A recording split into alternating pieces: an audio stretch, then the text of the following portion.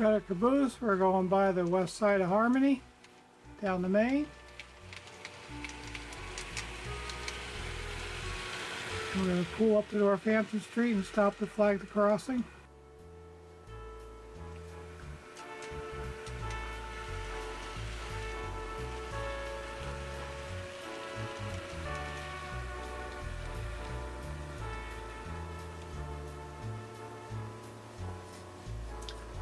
Stopped at the Northampton Street crossing. Our trainman's going to get off, flag the traffic, make sure it's stopped, then we're going to proceed.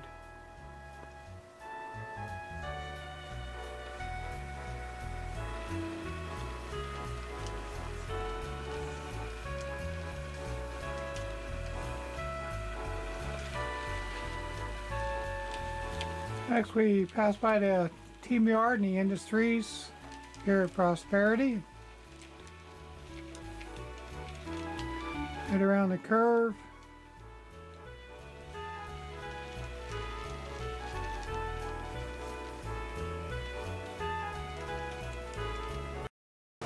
Hi everybody, Bob Stafford here, Trainmaster Bob, and it's time for an update of what I've gotten done really about the last month and a half. Well, a lot of outside work's been going on, and my myasthenia gravis been flaring up the last month. These solar flares have just been hard on my immune system, and I just haven't had a lot of energy. So the projects I've really gotten done here is, the two biggest ones is I reworked the grade on the N-scale trackage. So as you're pulling up and down the hill going underneath the HO trackage, I was able to reduce the grade so the engines can pull bigger trains now on that grade. And the other thing is I added about 7 foot of 6.5 inch wide bench work at the east end of Wilkes-Barre, and that's going to allow for a long tail track to switch into the future freight house, and also it's going to allow me to put a produce track in to spot refrigerator cars or produce on. And I've been messing around a little bit with the details on engine 660 yet, trying to get that family look, make the details pop out a little bit, because everything in black just they were there but you couldn't see them. So I've been playing with that a little bit, and I'll show you what I've accomplished there. And also I had my first operating session.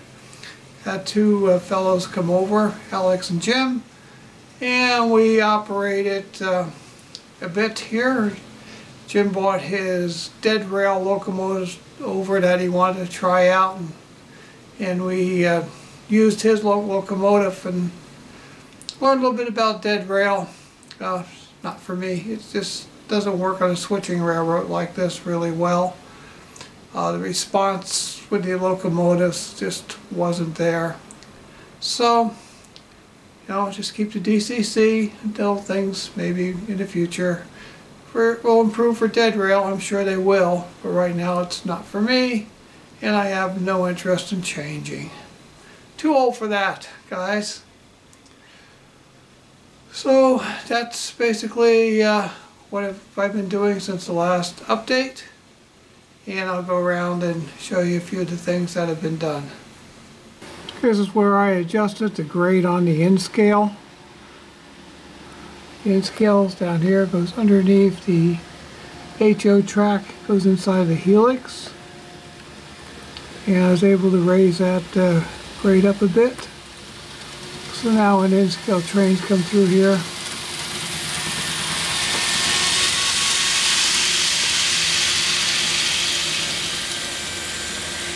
we can pull a larger train up the hill.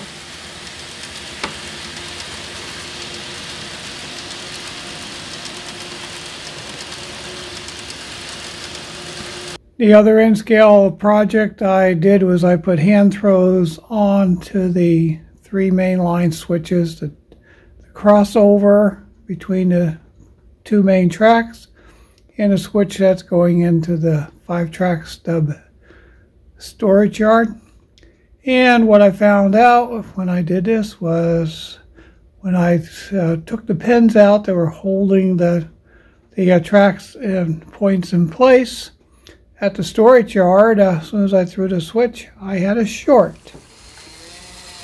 Well, I forgot that you had to put insulated rail joiners in because it's it's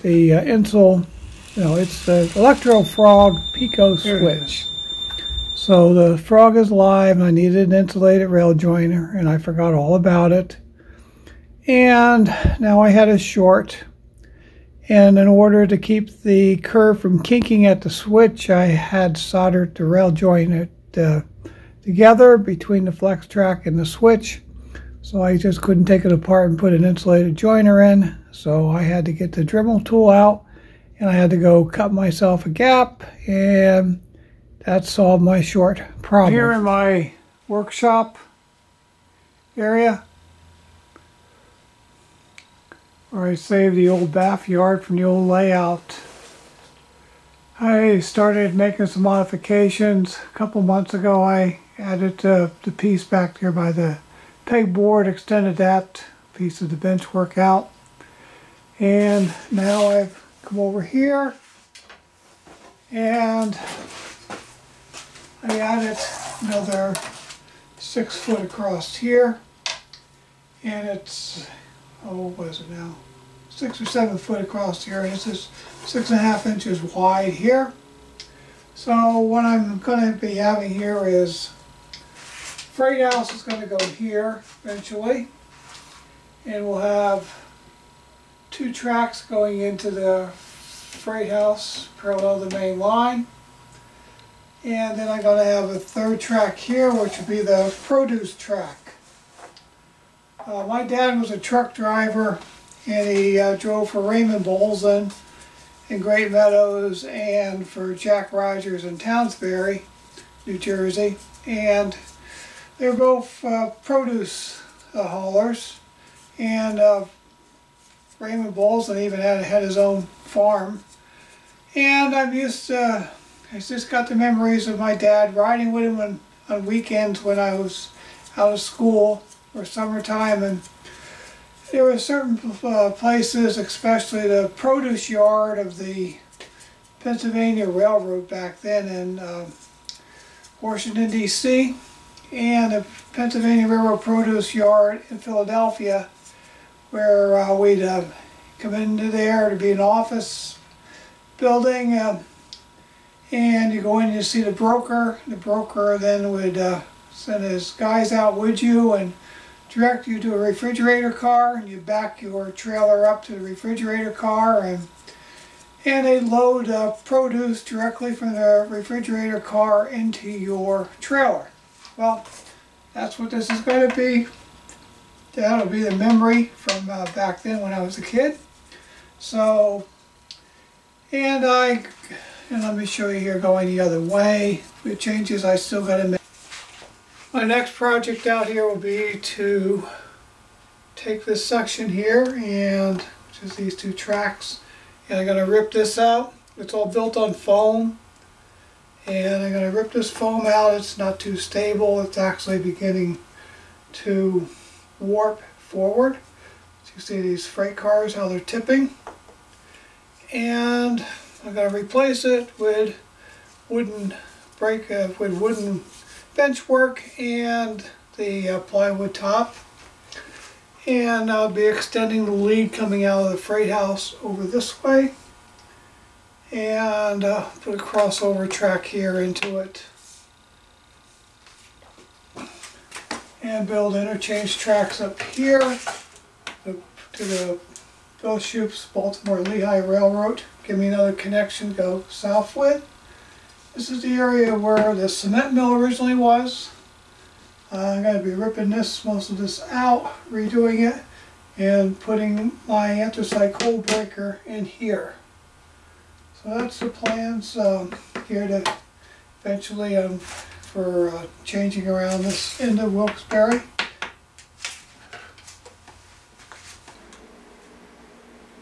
We're in the yard at Wilkes-Barre during our last operating session.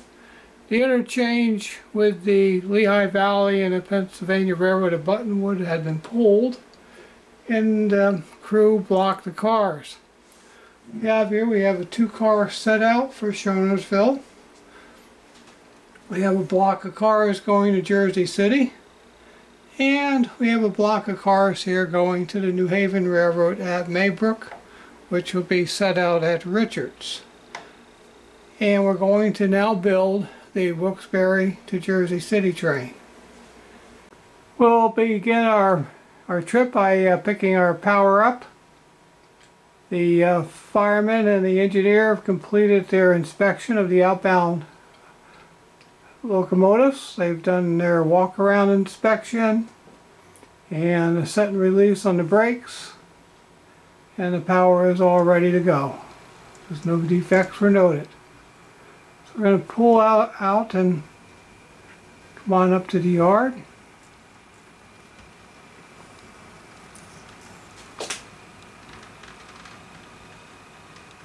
And we have to stop and line the switch.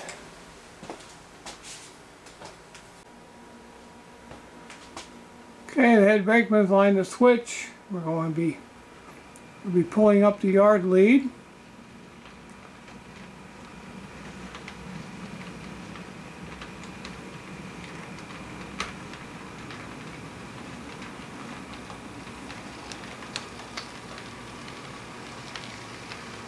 And we're going to stop clear of the 4-track switch, and we're going to leave our caboose on the lead here.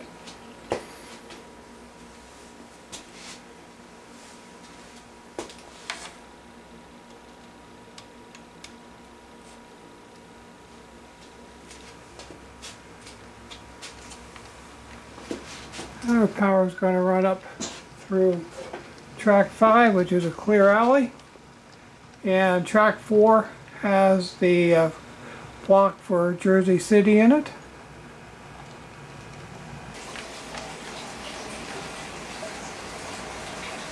Here we see our power coming up track 5, the east end of the yard.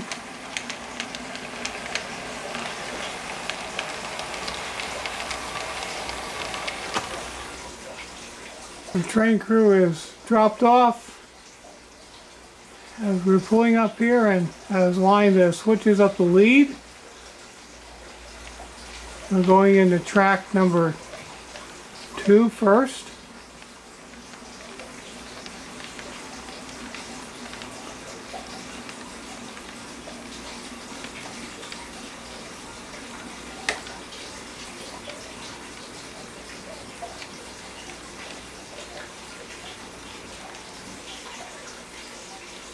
Okay, the rear brakeman's come out from in between after cutting in the air, and he's given us a signal to pull forward. We're going to pull out a 2-track and go down the lead. The head brakeman's up at the switch to track 4.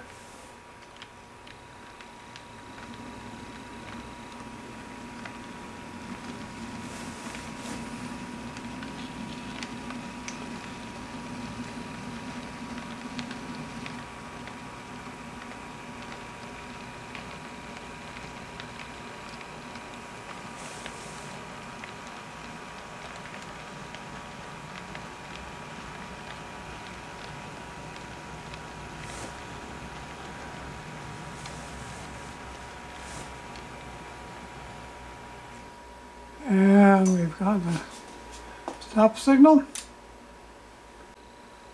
Okay, head brakeman's lined to switch into track 4, and he's giving us a hand signal to come back slow.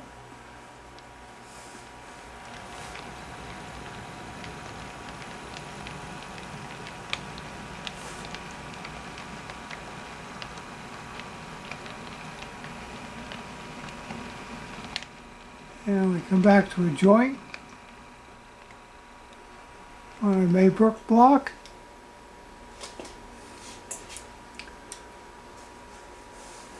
Okay, the rear brakeman was back there at the joint. He's giving us a sign that he's going in between. going in between, couple up the air hoses and cut in the air.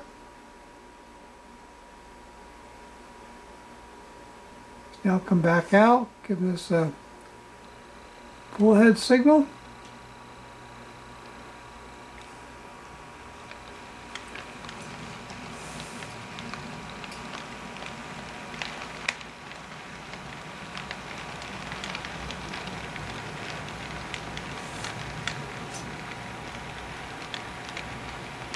Alright, brakeman's down there at the switch.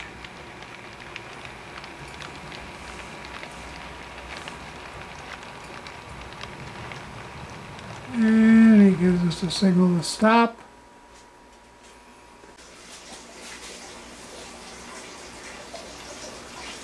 Brakeman's giving us a signal to shut back.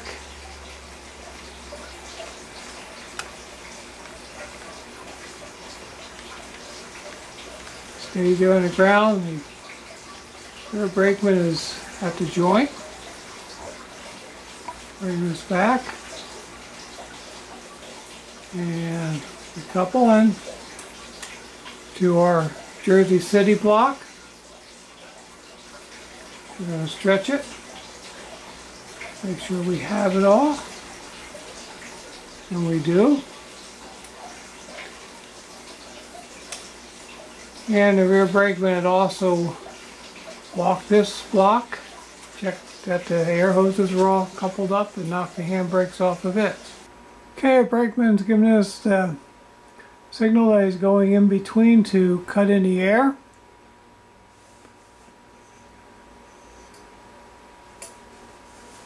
He's come back out.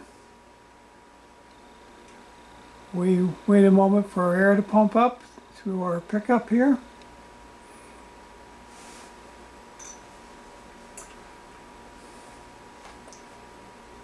And next we're going to be getting to shove back to our caboose that's sitting back on the lead. Okay, we got our air pumped up. Conductor's on the ground, giving us a signal to come back, being relayed to the head end by the two brakemen on the ground. Since our engine's around or out of sight of the rear end of the train. And we got a signal to come back slow.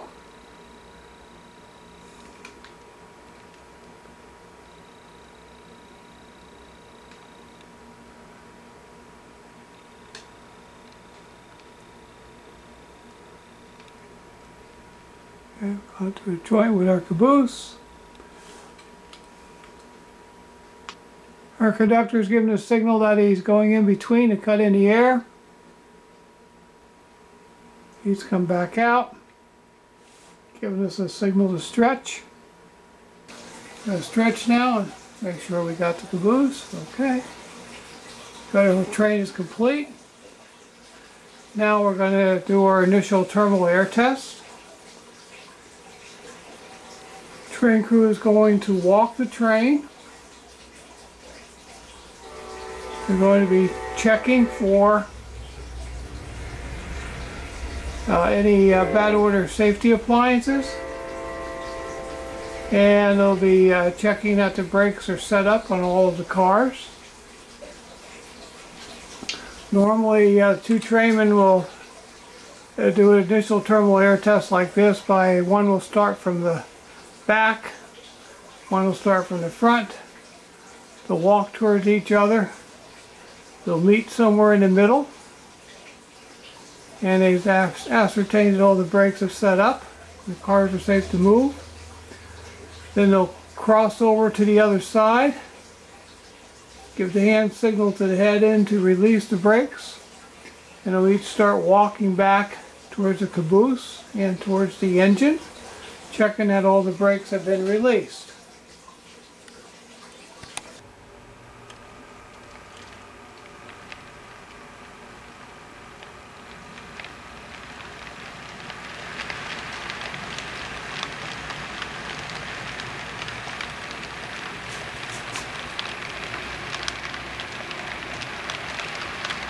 Now as the train leaves, you'll notice the different colored tags on top of the cars. In order to quickly begin operations, I just made the car tabs that I just put on these cars. Blue is for Jersey City, orange is for Maybrook, green is for Shonersville, the 3 locations I have ready now. Very, very simple to do. Just use the evergreen channel and evergreen I-beams that I had on hand. And here our train is departing Wilkes-Barre and heading eastbound. Well, I think I finally achieved the look on engine 660 that I was trying to get. On the head end here, I took the bell and I painted the bell, brush painted it with Tamiya XF56 metallic gray. And on the glad hands of the MU hoses and air hoses, I painted them with Tamiya XF16 flat aluminum. That made these pop out. And I painted the handrails white. And I think now we've got the look that I wanted. And this is how the rest of the fleet's going to now be detailed and painted.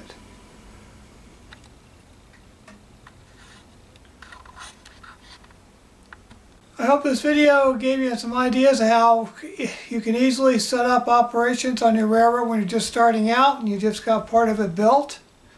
Using the color tabs is a really quick way of getting things going when you just got a simple operation.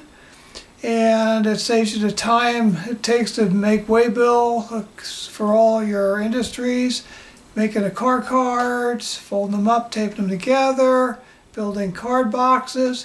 That all can come in the future. Right now we just want to get out there, we want to run some trains. We've been working on this thing for months and months and months, right? So now we want to get out there, we just want to operate, invite a couple friends over and have some fun with them. So that's it for the month. So this is Bob saying so long, and remember, if you found this useful, to please subscribe to the channel and give me a thumbs up. And of course, we all know model railroading is the best hobby in the world, so get out there and run some trains, build something, just have some fun. Bye.